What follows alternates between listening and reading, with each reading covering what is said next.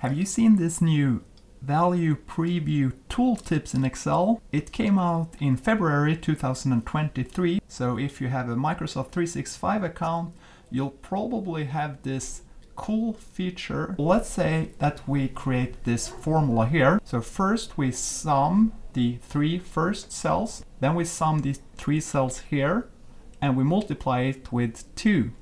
So we have 3 different components, and this value preview tooltip means that if you select parts of your formula, you will see what that part will return.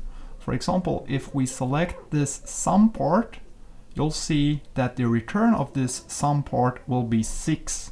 That means 1 plus 2 plus 3 equal 6.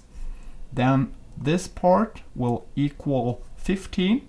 4 plus 6 plus 5, and then you multiply it with 2. And here you can also select multiple parts. For example, these 2 together equals 15 times 2 equals 30.